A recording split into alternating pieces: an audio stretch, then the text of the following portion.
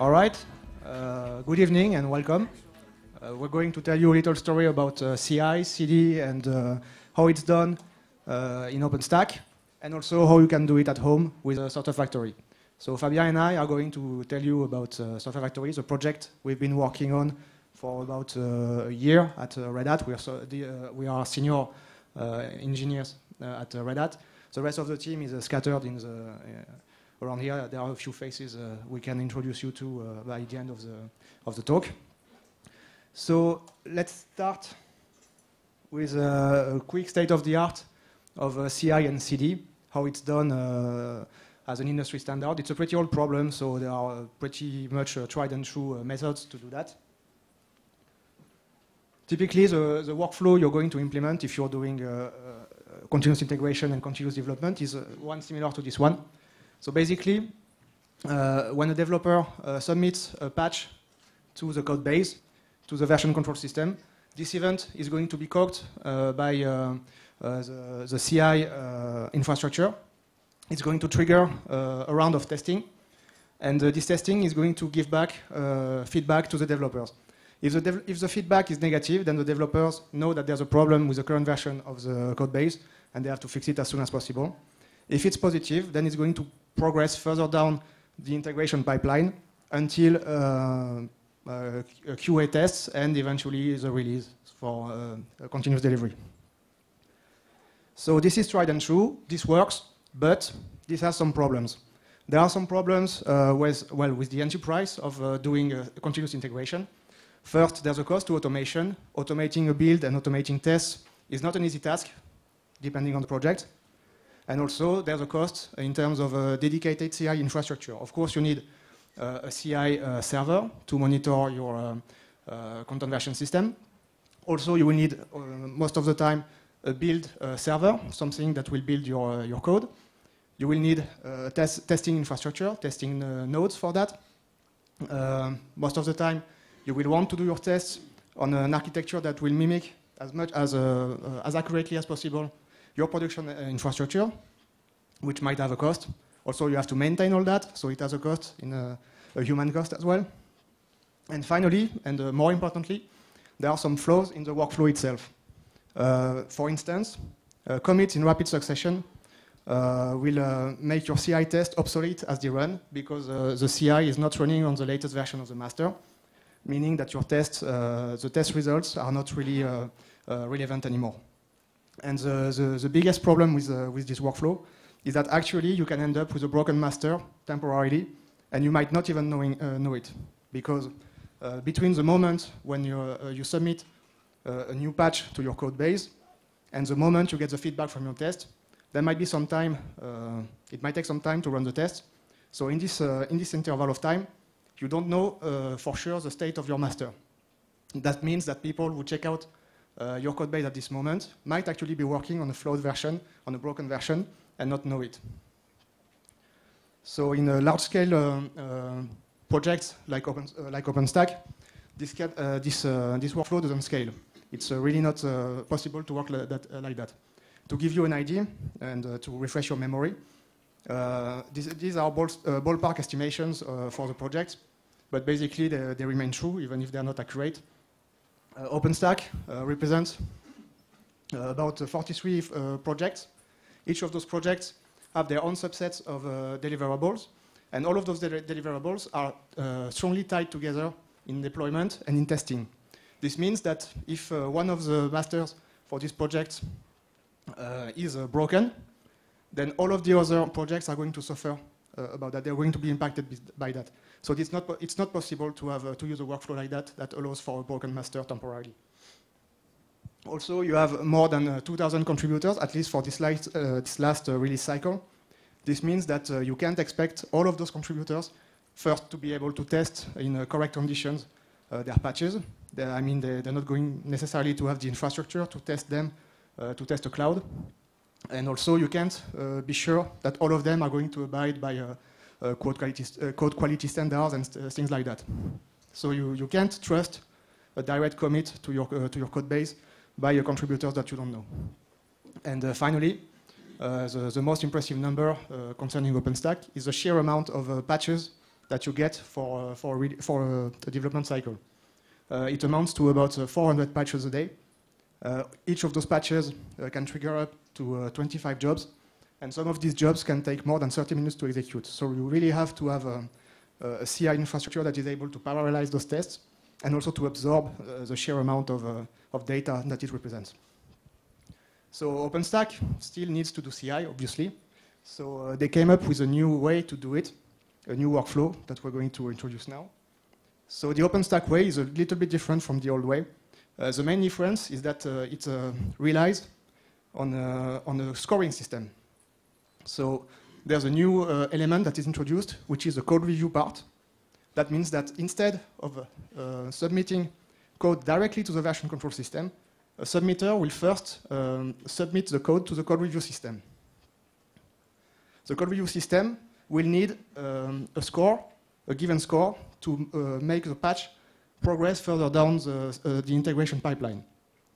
This score consists of two elements.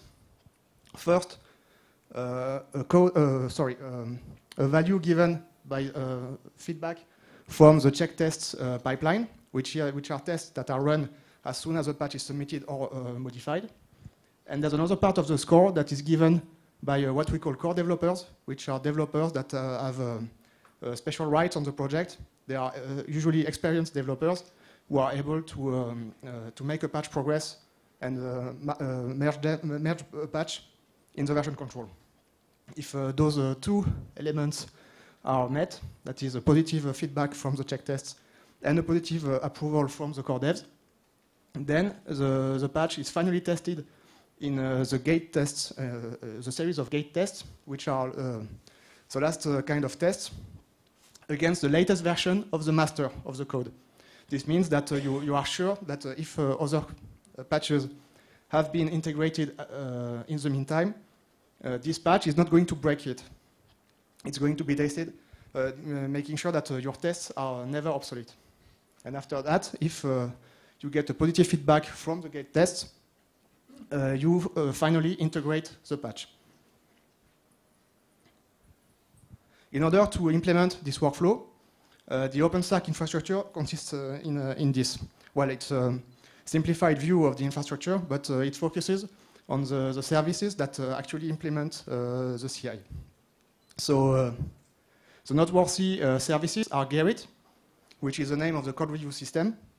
If you are a contributor to OpenStack, you're very familiar with this one.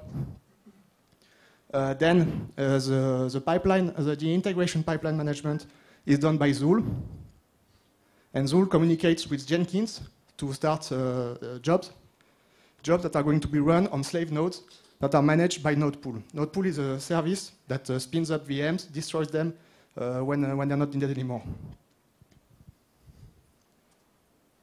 So this workflow and this infrastructure has some drawbacks because it brings a longer workflow and extra workload on the core developers, but the advantages are really worth it because we address all the problems that we listed before.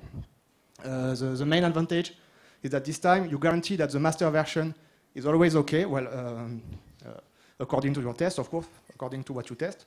But the master version of your code is always okay. You never have the possibility to have a broken master. And also, thanks to Nodepool, since the test slaves are launched only when you need them, only on demand, your infrastructure costs are reduced. And also, Zuul, by gating commits, ensures that the tests are never obsolete. And the best part of it is that everything is freely available, and you have also all the recipes to deploy it that are freely available on the repository of OpenStack. So that's pretty cool. You're probably thinking, wow, that sounds pretty nice. I'd like to have the same system for me. How can I do that? Well, you can. The thing is that the only problem is that the recipes from OpenStack are very custom tailored to their own infrastructure. So it's going to take a lot of work to actually adapt it to your own needs. Yes, thank you. And actually, it might be even faster to start from scratch. So that's a bit disappointing. And you're probably thinking now, well, I wish somebody would do it for me. and which is good because we did. And that's called Software Factory. And Fabien will tell you more about the main features of Software Factory. So thank you, Matthew. So Software Factory is an all-in-one CI/CD system that implements a workflow similar to the one used by the OpenStack community. It uses the same tools that are deployed by the infrastructure team of OpenStack. And we are going to talk about it. So we are going to introduce Software Factory by making an overview of each component included in it. We are also going to show you how it is to deploy it. And finally, we are going to show you how we manage component configuration in Software Factory. So here is the global architecture of Software Factory. All the components you can see in this diagram, except the slave node on the right, can be run on the same node. These are services. And in fact, Software Factory is a platform that is designed to be run on a single virtual machine. First, we include 5 main components in Software Factory. So Gerrit to host project and perform code review. GitWeb to allow an easy browsing of code repository. And Jenkins as a job manager. We also include 2 other tools that has been created by the OpenStack community. Zuul as a job scheduler to enforce the CI/CD pipeline, and Notebool to start virtual machine as a test environment on an OpenStack cloud. So as you know, Gerrit is a nice tool to host repository and perform code review, but it can be a bit complicated to configure it and adapt it to the OpenStack workflow.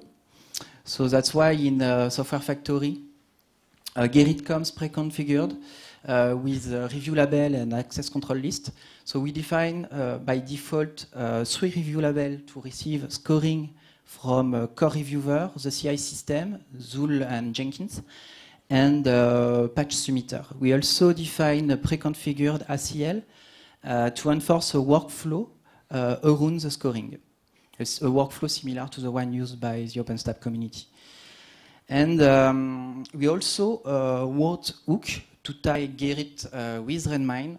So for instance, when a patch submitter creates patches and include a link to a ticket on a commit message, automatically Gerrit will mark a ticket as in progress when a patch is first submitted, and automatically also Gerrit will close a ticket when a patch is merged. So as said before, we also install Zuul in Software Factory. So Zuul comes pre-configured in Software Factory, standing between Gerrit and Jenkins. And Zuul will be responsible of the healthy state of project hosted in Gerrit. We define 5 pipelines by default, and the 2 of them are worth mentioning for performing continuous integration. The first one is the check pipeline that defines the job that must be run when a patch is first submitted or modified, and the gate pipeline that defines the job that must be run prior to the merge of approved patch.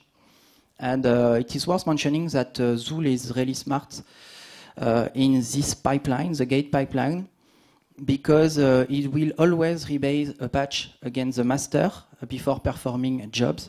And this avoids the phenomenon of broken master. Matthew talked about it before. And also gate, in the gate pipeline, Zuul will be smart enough to speculate about job result in order to run a job in parallel. And we also define by default 3 pipelines that are more designed for continuous deployment. So first, the post pipeline that defines the jobs that must be run when patches are merged. The tag pipeline that defines the job that must be run when a tag is pushed on a project code base, and the periodic pipeline that defines the jobs that must be run on a daily basis. But this kind of job that will run in this pipeline, in those pipelines, with those pipelines, you can do stuff like I want to push the last version of my project on a production server, or I want to push the last version of my project on a remote repository like PyPy. But in order to do that, this kind of job may need specific credential to access privileged places. So that's why in Software Factory we include a specific Jenkins plugin to allow a user to store credential and reuse credential during jobs. About the slave node. So this is often difficult to manage slave node to perform CI, and sometimes slave node are the bottleneck to perform an efficient CI. So in Software Factory, we define two ways to install slave, to define slave. So the classic way with the Jenkins is to define static slave, long-running slave. And we also include node pool. So you can configure your slave via node pool in Software Factory. Using node pool, you can have a dynamic pool of slave, of virtual machine as slave on an OpenStack cloud. And it is worth mentioning that in Software Factory, we pre-configure node pool for you. So all you have to do is to specify your cloud provider credential in the Software Factory configuration file, and that's it. And it is also worth mentioning about the benefits of node pool. So first, the job scalability. You can run as many jobs as you can run virtual machine on your cloud provider. Also, node pool is really smart about resource usage. So it will only start a virtual machine as slave only when needed, when a job needs to be launched, and only for the duration of the job. So this is really important because it allows you to save a lot of cost on your cloud provider. And also, node pool will only start a virtual machine the way you define it, using the base image you define, using the provision script you define. So thanks to that, all your jobs are guaranteed to run on the same well-known environment. And from our experiences, we used to use static slave to test Software Factory.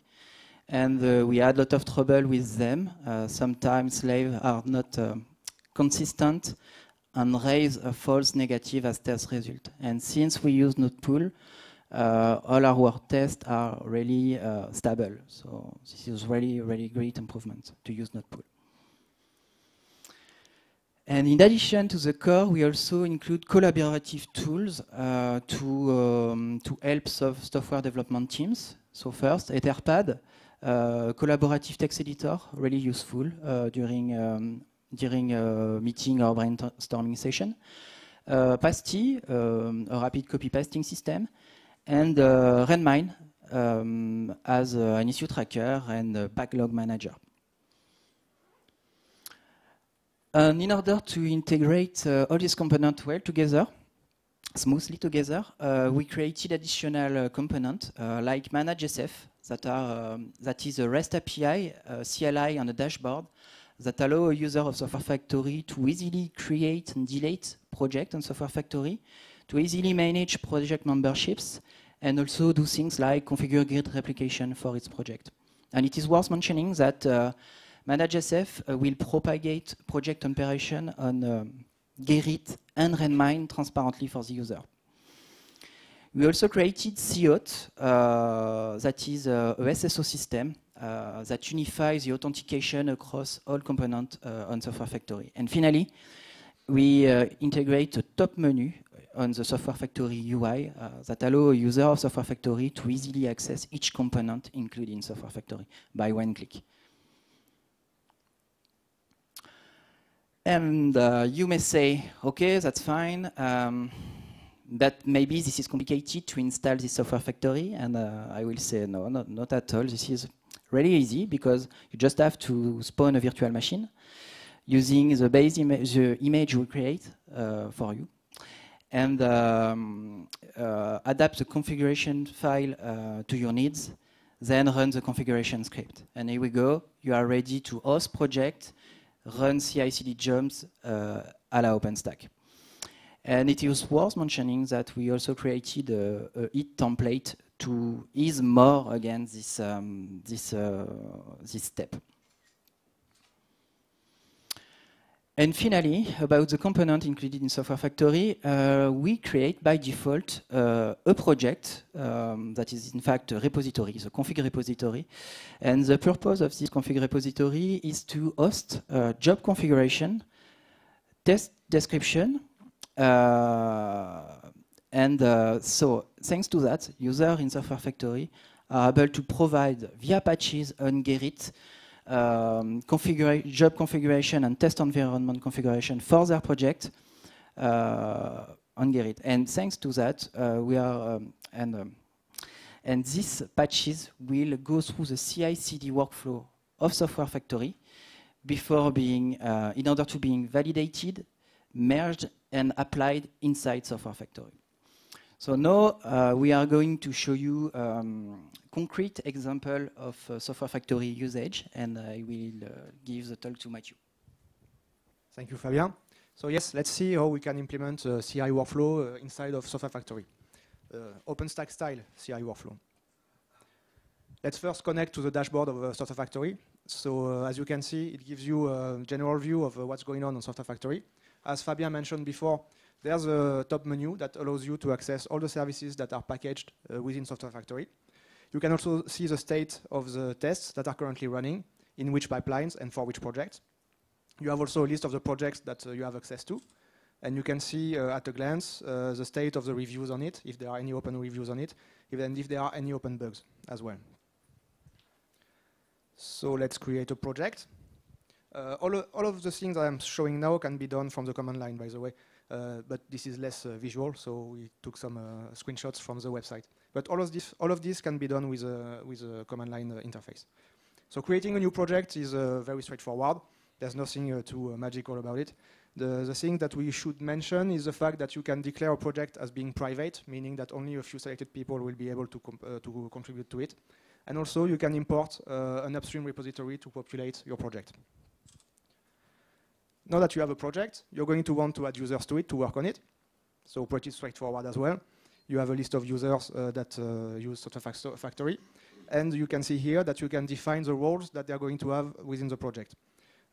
Since we are implementing an OpenStack style CI workflow, we also mimicked the vocabulary that is used by OpenStack, meaning that the PTL project technical leader is actually an admin for a project.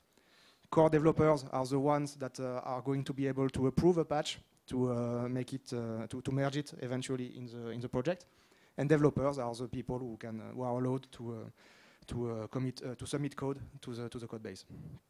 Once you have users, in order to start working, you're going to want to You're going to want to set up the testing environment. So we're going to start with setting up the slaves through node pool. It is done in 2 steps. First, you have to define the image you're going to use to run your tests. So it's pretty easy. Actually, all the configuration is done in a derivation of the YAML language. So it's very human readable. It's really easy to maintain. And basically, defining a slave is as easy as that. There are only a few lines. You only need to name your image, obviously, the slave you're going to use, the base image you're going to deploy, the private key you're going to use with Jenkins to manage the slave. And also, if you want, you can finish the installation and the setup of the slave with a customized script. Once you have defined your slave this way, all that is left to do is to declare it as a label in the configuration, so you can actually mention it in the job's definition later on. So this one is going to be called Bear CentOS 7. We've done that, so now we can define jobs for our project. We're going to do just that. Again, we use the template language called the Jenkins job builder, which is a derivation of YAML. And it's very straightforward as well. You just give a name to your job. You specify what you want to run during this job. So if you have already automation on your project, you will just call the automated script to run the tests on it. And finally, when the job is run, any artifact that this job is going to generate can be published with the use of other scripts. So in this case, we're going to use fetch my artifact and Zuul Swift upload, which are defined but not shown here. And also, you can see that this job is going to be run on the node we defined before, Berth until S7. The last step to configure your job is to add it to the pipeline in Zuul. So again, it's super easy. You have the name of the project and the pipelines that are used by this project. In that case, we have only two pipelines, the check and the gate pipeline. So as we said, the check pipeline is the one that defines the tests that are going to be run as soon as the patch is submitted or modified. And the gate pipeline is the one where defining the tests that are going to be run on the patch when it's about to be merged.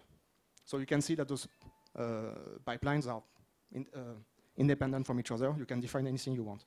We are adding it to the two pipelines in that case. Cool, so we have a test environment. Now we can start working. To start working, we have to track our issues and list our user stories. For that, we use Redmine as an issue tracking system. And while it's pretty straightforward, issue tracking is pretty much the same everywhere. In that case, you can see the master backlog of the project Software Factory. So how it lists tasks to do for a sprint.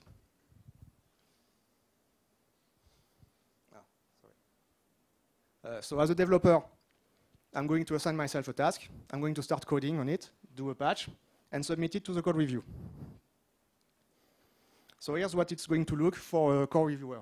So for example, Fabien is going to check out my what I've done. So he can see the commit message.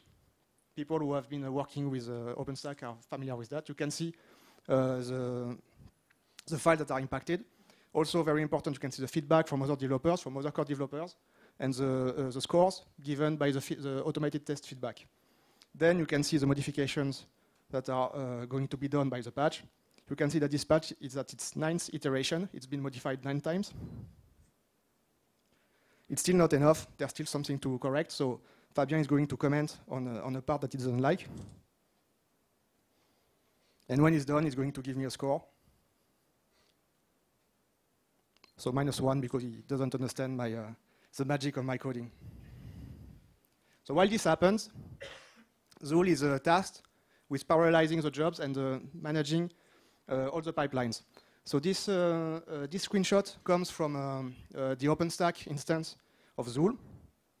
And you can see that there are many jobs that are run in parallel in many pipelines. So you can see the check pipelines that we mentioned, the gate pipeline, and the post pipeline that we mentioned quickly, but it's the one that launches jobs once a patch is merged. You can see also very quickly when a test is going to fail. Well, a set of tests is going to fail because it's shown in red. The green ones are the ones that are working and going well. You can also see the dependencies between the patches. This is very important, but this is out of the scope of this presentation. And if you want to know more about Zuul, which is quite a beast and very interesting to know how it works, I advise you to read Fabien's blog post on DRDO's blog. It's called a Deep Dive into Zuul, and it's really interesting. It's got a lot of documentation about the inner workings of Zuul. So once the tests are run, you want to check the output to see, well, first if it worked, and if not, where it didn't work. So there are two types of output in Software Factory. There's a classic job output when it's run, that is shown in Jenkins. You're probably very familiar with that because Jenkins is pretty much an industry standard. But also, as we said, we can upload artifacts, any kinds of artifacts, to an object storage like Swift. And in this example, you can see the artifacts that are sent after a test that is run on Software Factory. And what the artifacts that we decide to send are actually the logs of every service that is running on the Software Factory image. So it is a very invaluable tool for debugging, because when you have a problem, you can just check anything that way. Those logs, you don't have access to them through Jenkins, because you only have the logs from the job. So we've been doing CI so far. It's been pretty good. Now we want to push it a little more and do some continuous delivery. Well, with Zuul, it's pretty easy. All you have to do is define a new job that will be uploading the new version of the code to a production server and then run a deploy script. The thing is, to connect to this server, you need to authenticate yourself. So it will be pretty much inadequate to have your key in the clear in your job. So in order not to do that, we use the credential binding plugin in Jenkins, as we mentioned before, which allows you to access a secret in a secure way. Once your job is defined, just like we did the last time, you just have to add it to the pipeline post, and it's going to be run after a merge. So that's it. As you can see, doing CI in a better way in the OpenStack style is pretty easy with Software Factory. So we hope you're going to give it a try. You can contact us on Freenode and the mailing list, and of course check it out on its website, softwarefactory-project.io. And if there are any questions, we're going to take it now. Yes.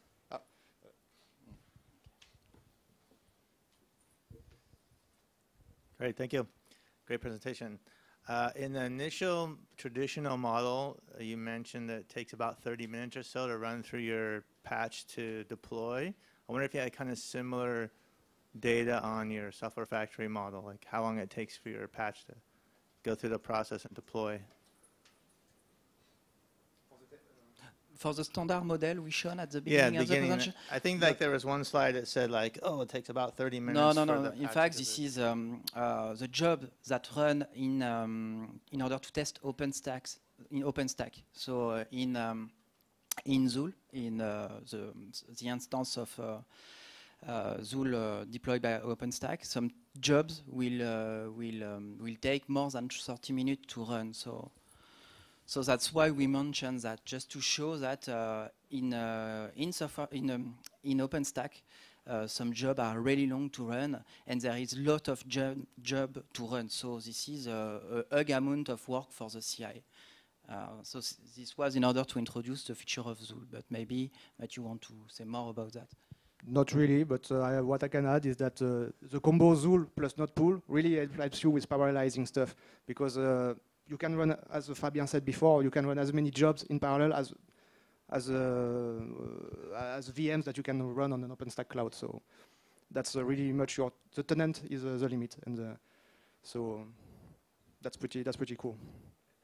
You won't be able to reduce the time of your tests if your tests are pretty long. Well, that's your problem. We can't do that. We can't do anything for that. But you can run them in parallel, so it's you gain some time.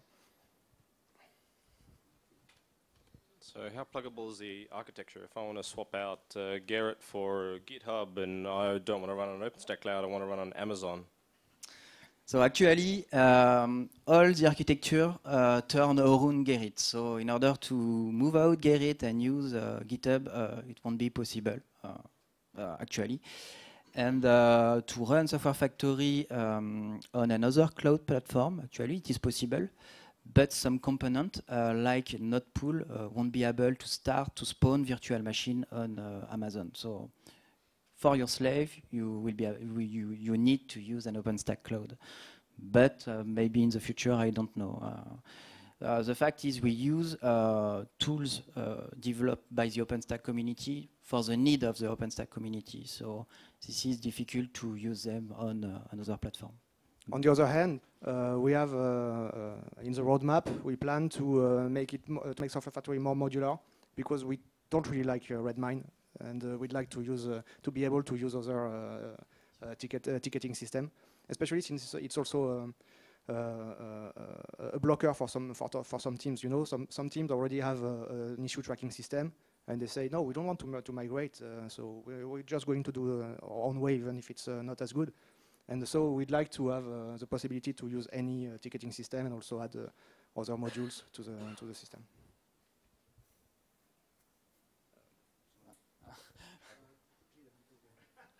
So if I have a means to, if I'm using Ansible or Puppet or Chef to configure my actual application, all of my server stack, how do I plug that in? If I have my code, it means to reproduce my environment and some automated tests. Have you got documentation about how to plug all this into Okay, so all the job you will need to run in order to reproduce your environment can be included in the node pool image you will create. You need to create. So with node pool, you can say I want to use a base image like the CentOS cloud base image.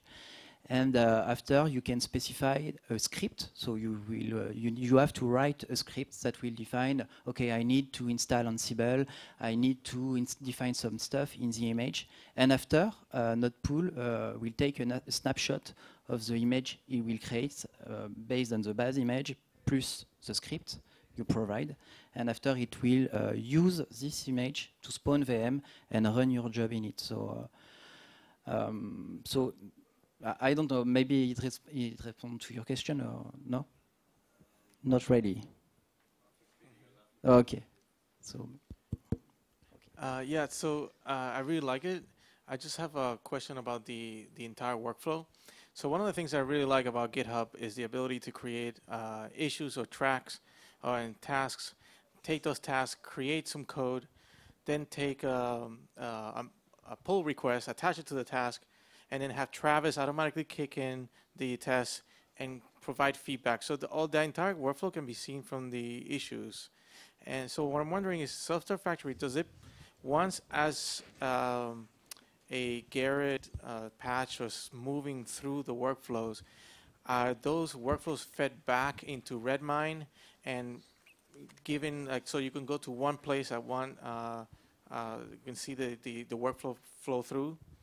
Is that possible? Yes, absolutely.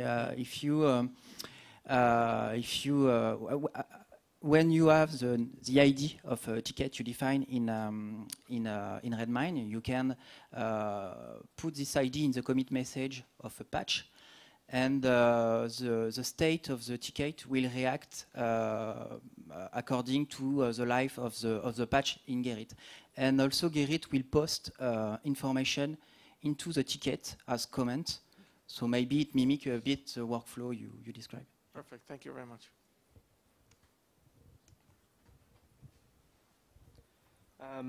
What's next on the roadmap? Is there anything like ELK stack, like the CI Infra team has, or what other things are coming up for a Software Factory? Like Matthew said, this is a customization. For now, we have a static component in a Software Factory. So we want to provide to the users a way to specify, okay, instead of Redmine, I want Taiga, for instance. For now, that's pretty much it.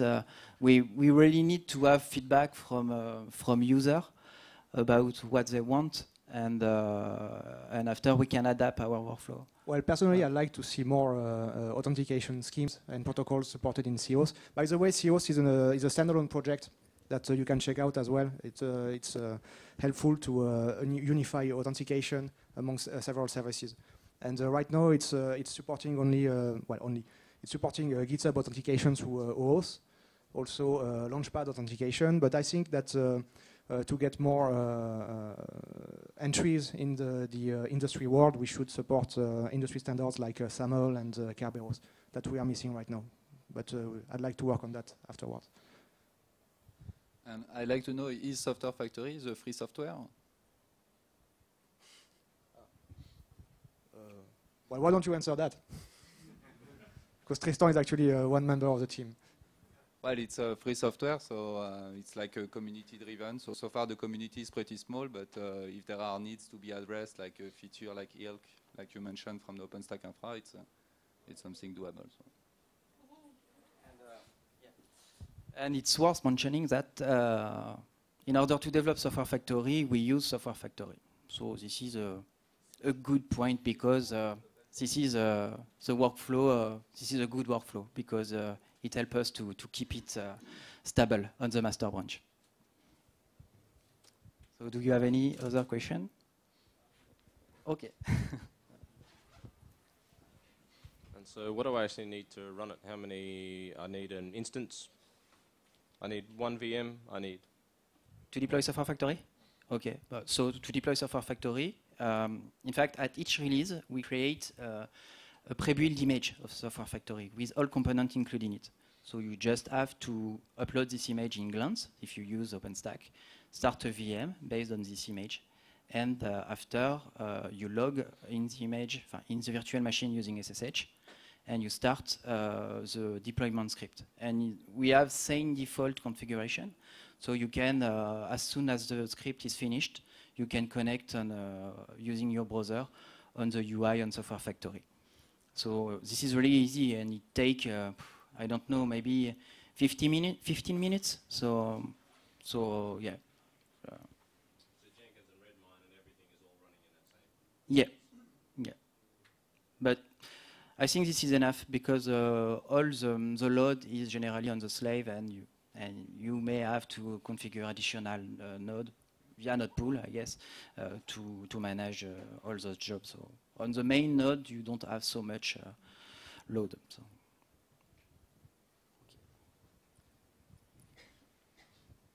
If there are some tests that is related to hardware, like the storage driver, is the node pool can handle this? I'm not really sure. So this is maybe a complex use case we don't use for our needs. So I don't really know if this is possible. Yeah. Okay.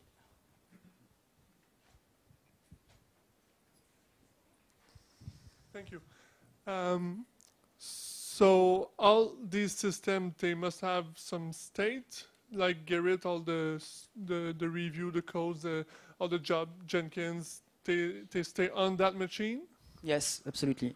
Okay, is there a default configuration that we can move this out so that if that machine falls, we don't lose everything? Okay, so first, yes, there is a backup system, backup raptor system. So, so you can configure a regular backup and push on a Swift. So if your node crash, you can spawn another one, just restore the configuration, and it will work. So, thank you. So that's it. Okay, so thank you everybody.